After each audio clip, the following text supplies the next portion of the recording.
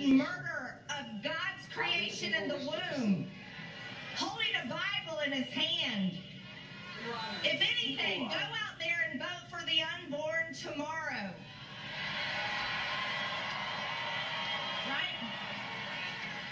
Right? Amen. Praise the Lord. We're not going to let Georgia go to two radical socialists. No. I need you all to go out there and vote. Our district has to show up. We've got to stop this attack, stop our Senate seats from being handed over to these radicals, and we're going to fight for President Trump on January 6th. God bless Georgia. God bless America. Let's do this. I recognize now more than ever how insane our system of justice is.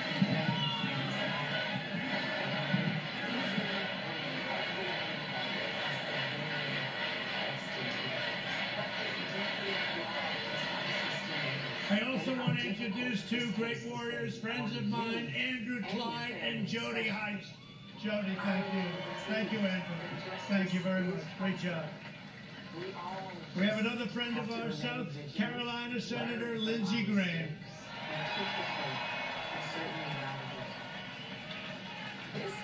And Mike Lee is here too, but I'm a little angry at him today. Where's Mike Lee? I'm a little angry at you today, but that's all. State Representative Vernon Jones, what a great guy he is. A great man. And an early supporter of mine who's also on the ballot tomorrow, Public Service Commissioner Bubba McDonald. Bubba. Good. You're going to do great.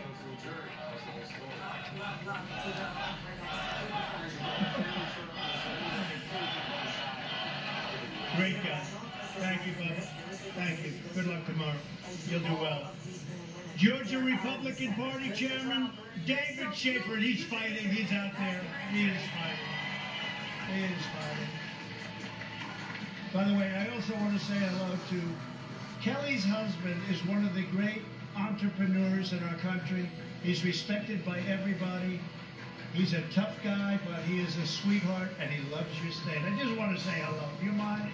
Okay. He doesn't want that. He doesn't want it. But I will tell you, he's respected as a businessman, respected by everybody, and gives tremendous amounts of money to charity and everything else. Thank you very much. Also, a friend of mine, and I don't know what it is. I'm not so good with the bikes. I sort of say, maybe I stay away from it a little bit. But Chris Cox is Bikers for Trump, and he's the founder. And he had more people show up for me. Whenever I'd go to places, I'd have 2,000, 3,000, 4,000 bikes. And Secret Service would go crazy. I said, no, I'm so happy. And they wouldn't do it for any other reason. They just wanted to protect their future president. This was before I won. They were with me. For whatever reason, bikers like me. I like them. Chris Cox, wherever you are, Chris Cox. Where's Chris? Right? I don't know why the bikers like me, Chris, but they do. But I like you guys a lot, and you're great. We go to speeches and we'd be packed. And we couldn't even get them. They didn't even want to be inside. They'd sit outside, and they were protecting their president when I became president. I never felt safer in my life. Thank you. True. That's true. Another man who's respected by everybody, friend of mine, David McIntosh, Club for Growth. David? David? Thank you, David. Respected by everybody.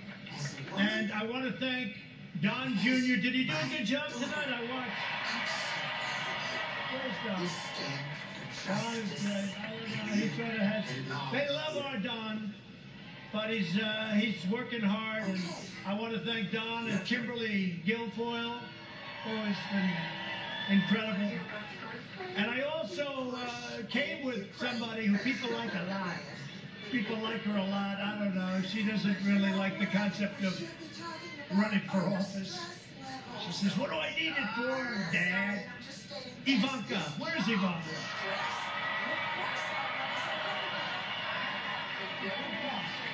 Should we get Ivanka up next? Come on up here, honey.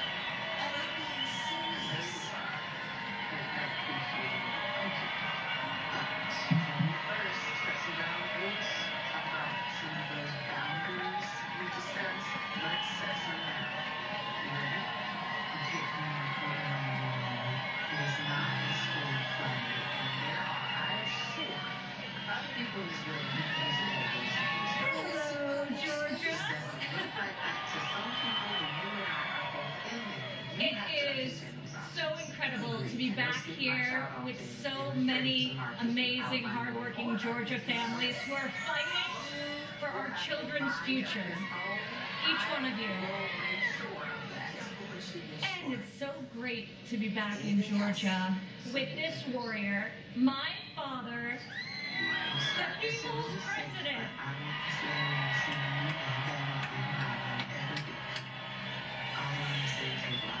He is a tireless champion for all of you, and he will never stop fighting. And by his side are two amazing senators that we have to send back to the Senate and send a resounding message that patriotism is alive and well in Georgia. And Georgia is going to keep freedom alive in America. Please vote. Thank you. God bless you. God bless Georgia. And God bless America. And God bless our president.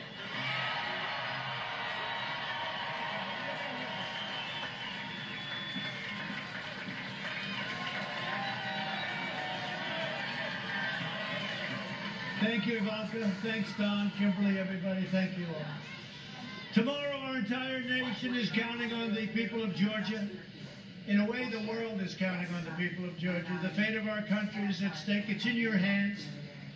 You must deliver a Republican victory so big that the Democrats can't steal it or cheat it away. We have all, they'll be trying, though, I'll tell you that. We have all seen what our opponents are capable of doing. I ran 2 elections. I won both of them. Second one, much more successful than the first. But we can't let this happen any longer. On election night, we were leading by so much. We're not going to have that tomorrow. We're not going to have that tomorrow night where you're leading and then all of a sudden, boom, it's gone like magic. We won Florida and Ohio in record numbers. We won Iowa by 8.2%. Nobody's ever won those 3 states and lost. Never happened before.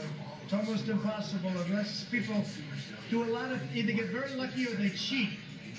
We're up 293,000 votes in Michigan, 112,000 votes in Washington. In Wisconsin, we were way up. 356,000 votes in Georgia, 356,000. And 700,000 votes in Pennsylvania. It was over. I should have run up to the podium and said, thank you very much for this wonderful victory. Then maybe they wouldn't have had time to close those booths, right? The counting rooms, and do what they did. But then it all started to disappear. And I tell this story because we can't let this happen tomorrow, Kelly. So keep your eyes open. Since the election, we have put forth indisputable evidence documenting the rampant fraud, which will be announced on Wednesday, as you know.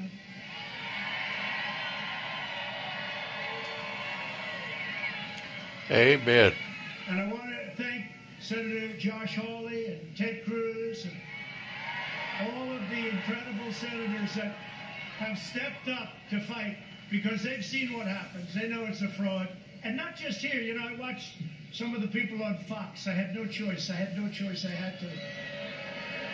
I didn't have enough channels. And they said, why is he fighting for Georgia? It's not enough. No, I need 3. I'm fighting in 8, actually, but 6. And we're going to win them all. But they said, why? One of the people, a very fine woman, actually, but she said, why is he fighting Georgia? It doesn't get him there. I said, no, but Georgia and Pennsylvania and one other get me there. And we have 6 and maybe 8, if you look at them. And we were leading all of them by a lot until, like a miracle, it started to quickly disappear. Right here in Georgia, there were tens of thousands of illegal votes cast and counted. You know that. And here are just a few examples. Watch this for tomorrow. We were up 10,315 ballots were cast by individuals whose name and date of birth matches a Georgia resident who died in 2020 prior to the election, and your wacky Secretary of State said two people. Now, I don't know how many people are on that list, but it's a lot of people. 2,506 ballots were cast by individuals whose name and date of birth matches an incarcerated felon in a Georgia prison. Maybe they aren't all there, but they did a lot of work. I paid a lot of money to a lot of people, I can tell you that. 4,502 illegal ballots were cast by individuals who do not appear on the state's voter rolls. Well, that's sort of strange. 18,325 illegal ballots were cast by individuals who registered to vote using an address listed as vacant, according to the Postal Service. At least 86,880 ballots were cast by people whose registrations were illegally backdated. Oh, I can't believe that happened.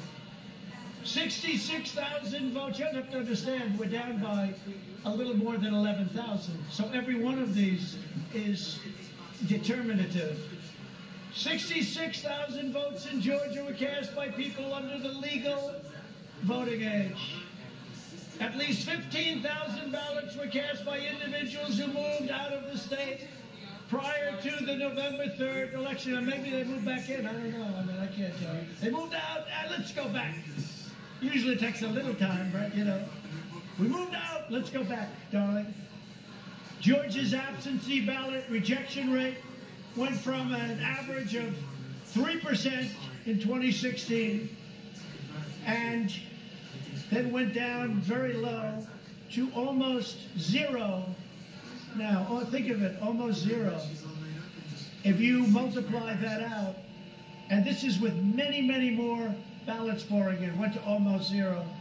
48 out of 159 counties in Georgia rejected no ballots at all. These absentee ballot rejection rates prove that the tens of thousands of illegitimate ballots were counted. There were more absentee ballots in 2020 than ever before by far, but magically far fewer ballots were rejected. This alone is more than enough to swing the election to us. This one thing.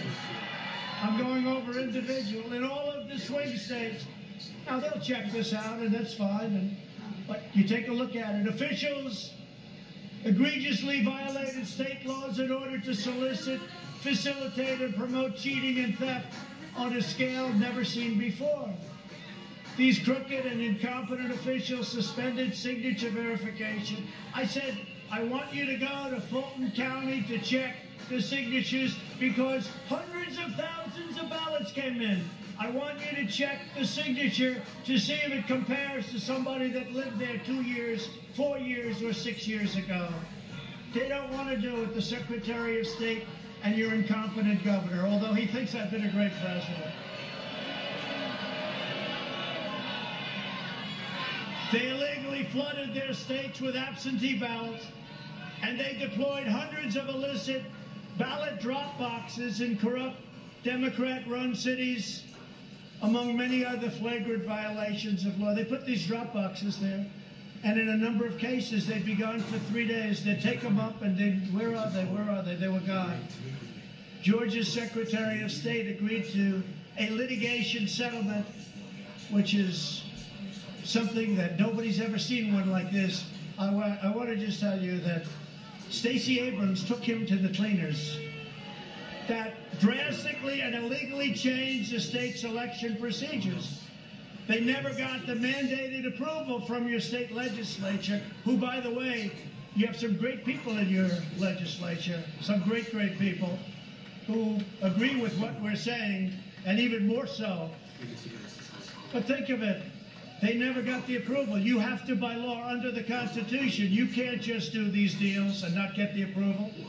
And your Secretary of State, or whoever it was, made this horrible consent decree, horrible, which got rid of so much safety. It's a disgraceful thing. And it was only approved by your local politicians, him, and local judges. You can't do that. You have to have your state legislatures do it. That's true with all states. Tens of thousands of votes are missing. We go all over the world telling people how to run their elections, and we don't even know how to run ours.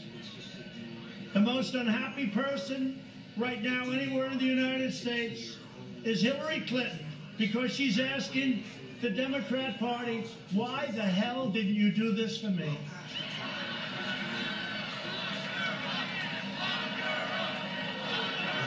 True. Why didn't you do it for me?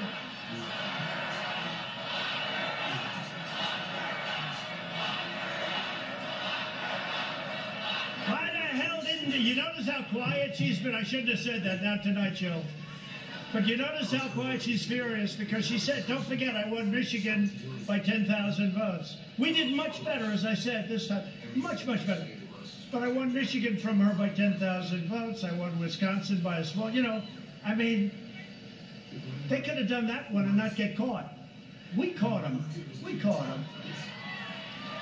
And I say to people like Mike Lee that are here, and Lindsay, I say, if they got approved and verified, they use the word verified, votes that are fraudulent, and then we find out after, because you can't do it that quickly, it doesn't go that quickly, it's a lot of work and a lot of votes and a lot of people, and then we find out that they were frauds, like in one state where you had, let's say, you lost by 25,000 votes, they verify it, and that's supposed to be the end.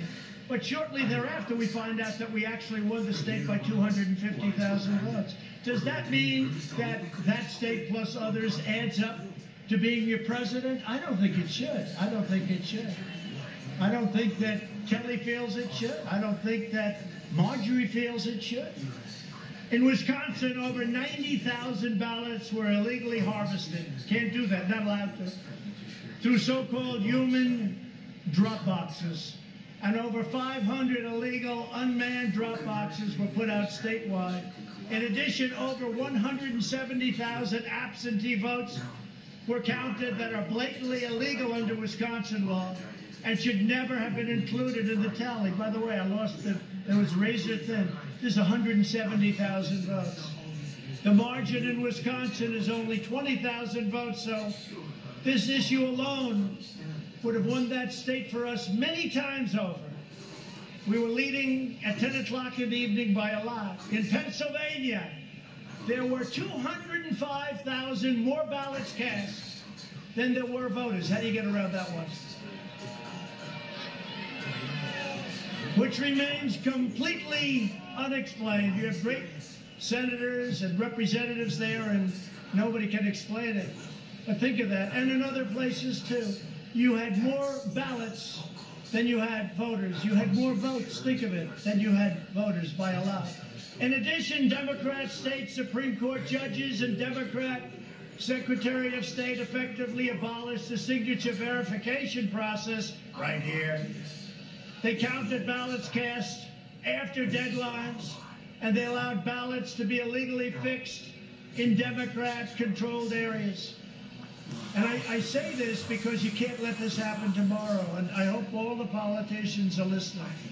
There's an unexplained 400,000 vote discrepancy between the number of mail-in ballots in Pennsylvania sent out, reported on November 2nd, 2020, and the number reported on November 4th. They can't explain it. 400,000 previously unreported mail-in ballots magically appeared. They couldn't explain it. And all of a sudden, they just happened to find 400,000. That's a lot of people. Amazing. And the Pennsylvania legislature is not happy. Pennsylvania also had an estimated 8,000 dead voters, 55,000 ballots received back before they were even sent. How about that? The ballots were received, but they weren't sent yet. Oh, get them out fast, please. Many more with no mail date, and 14,000 ballots illegally cast by out-of-state voters. Those are numbers. And those are numbers we got from them, so they can't say, oh, the numbers aren't so good. In Clark County, Nevada, over 130,000 ballots. This is far, just so you know, all these numbers, these are far more than we need. Were processed on machines where the signature matching threshold was intentionally lowered to a level that you could sign your name Santa Claus and it wouldn't pick it up. Didn't pick up anything. More than 42,000 people in Nevada double voted. That's more than we needed by far. In Arizona, more than 36,000 votes were cast by non-citizens, and there were 11,000 more ballots than there were voters. Seems to be a trait, doesn't it? This was like at the Super Bowl, we have 15 cameras, and they say, camera number 4, you're on. Camera number 3, you're on. In Michigan, according to one analyst, over 35,000 ballots listed no address. Over 13 ballots were cast by non-residents, and an estimated 17,000 ballots were cast by dead people. Some dead people, by the way, also requested an application. True. Those are the ones that really bother me. They not only vote, but they request an application. That's a double.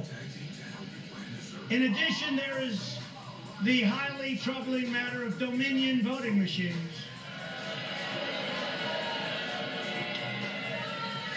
And I want you to watch this very carefully tomorrow, everybody. You have to watch it carefully. I want to read you from a letter from Georgia State Senator William Ligon. You know who he is, right? Highly respected guy.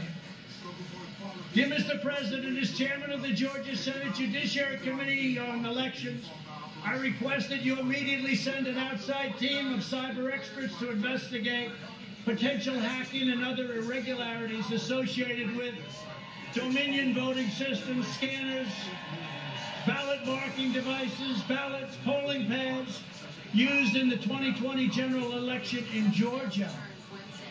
You don't hear this from your Secretary of State, and you don't hear this from your governor. And you do have a great legislature, I have to tell you, but the governor won't let them hold the session to decertify. On December 30th, 2020, the committee held a hearing investigating potential fraud and other irregularities during Georgia's 2020 general election. The committee first unanimously approved a report dated December 17, 2020, discussing a myriad of voting irregularities and potential fraud in Georgia 2020 general election, discussed in an earlier hearing held on December 3rd. Notably, the committee stated in the executive summary that the November 3rd, 2020 general election was chaotic and reported results must be viewed as untrustworthy. They are untrustworthy, despite the line of crap that you hear from these people that represent you. I don't know where they come from. The committee then heard, and this is from one of your most highly respected political representatives, the committee then heard additional testimony concerning voting irregularities during the 2020 general election, including testimony and a real-time test demonstrating serious irregularities with Dominion's voting machines. 3 events discussed at this hearing stand out and require a forensic order of the Dominion voting machines in Georgia to be immediately conducted. The governor will not let us do it. We've been asking him now since November 4th, the day after the election. He won't let us do it. Why won't he let us do it? There's only one reason I can think of. First, the Dominion voting machines employed in Fulton County, that's the home of Stacy, had an astounding 93.67 error rate. 93.67 error rate in the scanning of ballots, requiring a review panel to adjudicate or determine the voter's intent. So they go into a voter intent. What did the voter mean by this vote? Somebody votes for Trump. I think that voter meant something other. He doesn't want Trump. Let's just switch it around. Think of that. They're trying to determine the voter's intent in over 106,000 ballots out of a total of 113,000 ballots. This is from your representative, highly respected. The national average for such an error rate is far less than 1.2%, so that was 93%. The source of this astronomical error rate must be identified to determine if these machines were set up or designated to allow for a third party to disregard the actual ballot cast by the registered voter. This is what I have. There was no way. Look at this crowd we have here. Biden came here, he had Joe Biden. Gallup, you know the Gallup poll. They did it. I don't say this braggingly. The most admired man in the world or the country. I don't say it. I say it for a different reason. So I came in first, Obama came in second, and Biden came in way low. Then I say, and they say, and people have said, how is it possible that a guy who got 80 million votes can't get any votes for the most admired man? You know why? Because he didn't come in first, that's why. Second, again from this very respected political leader, second, there is clear evidence that tens of thousands of votes were switched from President Trump to former Vice President Biden in several counties throughout Georgia. For example, in Bibb County, anybody live in Bibb County? B-I-B-B. President Trump was reported to have 29,391 votes at 9:11 p.m., while simultaneously former Vice President Joe Biden was reported to have 17,218. Minutes later, at the next update, these vote numbers switched, with President Trump now having 17,000 and Biden now having 29,391. That was a switch of over 12,000 votes. It was like a miracle. Third, during this hearing, a presenter demonstrated that a Dominion poll could be hacked into in real time because it was connected to the internet. Now, anything connected to the internet, that's not good. But this demonstration proved that these machines could allow votes to be siphoned off or added during the voting process because they're connected to the internet. Cybersecurity experts agree that voting machines should not be connected to the internet at any time, in any way, shape, or form. Did you see that during the hearing? This guy sitting there, well, can you connect into the machines? Yes.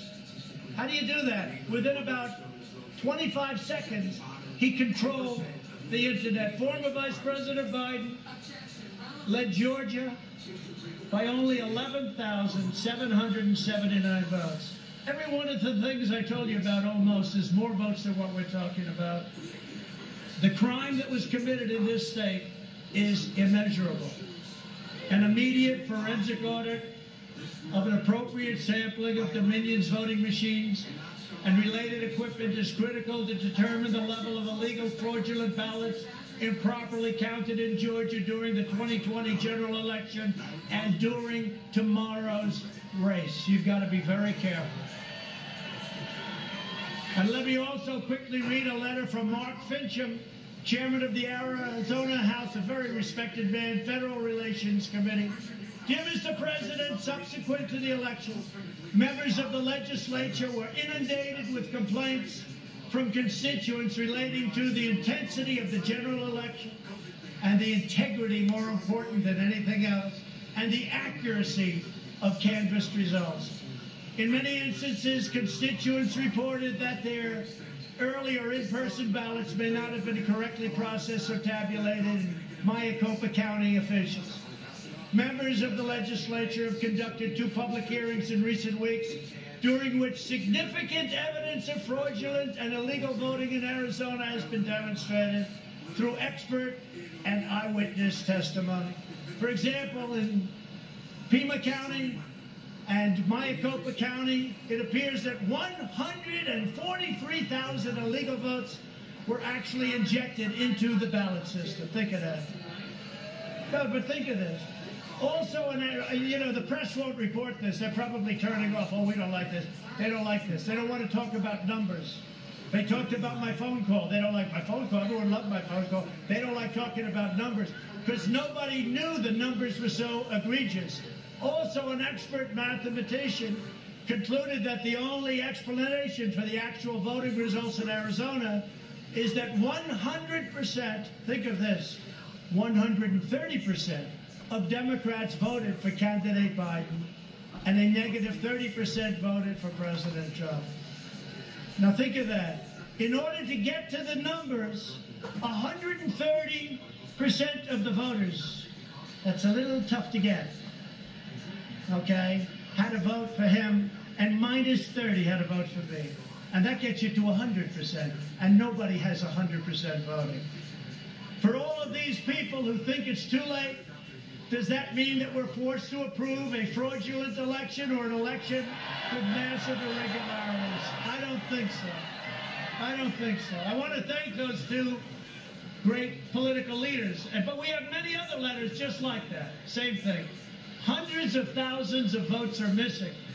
The only way to combat the Democrat fraud is to flood your polling places with a historic tidal wave of Republican voters tomorrow. Because at a certain point, the machines are going to explode. They almost did with me. Unfortunately, they didn't quite get there, but we'll figure that out. And I just want Mike Lee to listen to this when I'm talking, because you know what? We need his vote. This election is your chance to stand up to the corrupt Democrat machine and show them that the American people are still in charge. With your help over the last 4 years, we built the greatest political movement in the history of our country. There's never been anything like this. Kelly, when did I say we'll do this? Like 2 days ago, 3 days ago, right?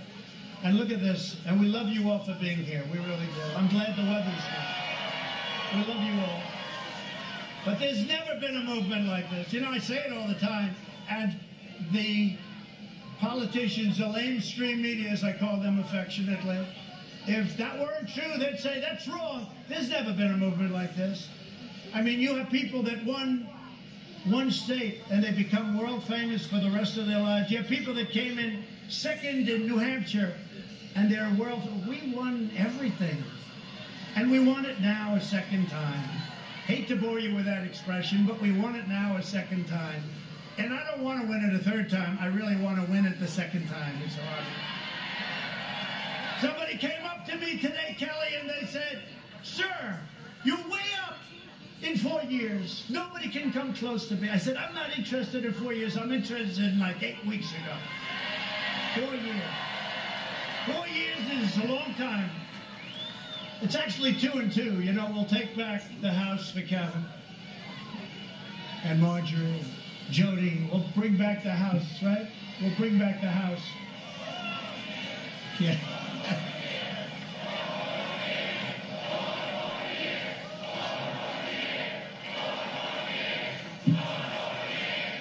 No, if we didn't win, I'd be all upset.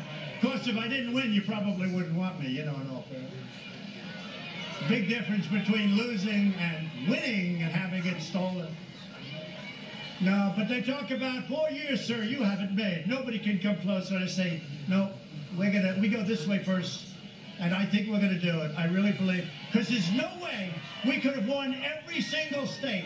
And for Fox, not one state. This is one of many. We win every state, and they're going to have this guy be president. And he can't speak. He can't talk. Already we've achieved more than anyone thought possible. And we are just getting started. And honestly, it's you. It's amazing. What happened, I don't even know why the hell. I say, let's have a rally. We have a rally and thousands of it. Honestly, there's never been, I'll go out on the extreme, there's never been anything like this in the history of our country. And the election is over, the presidential election, and we have a big one tomorrow. But there's never been anything like this in the history of our country. Our economy is coming back. It's roaring back. Our stock market is an all-time high. Who would have thought that?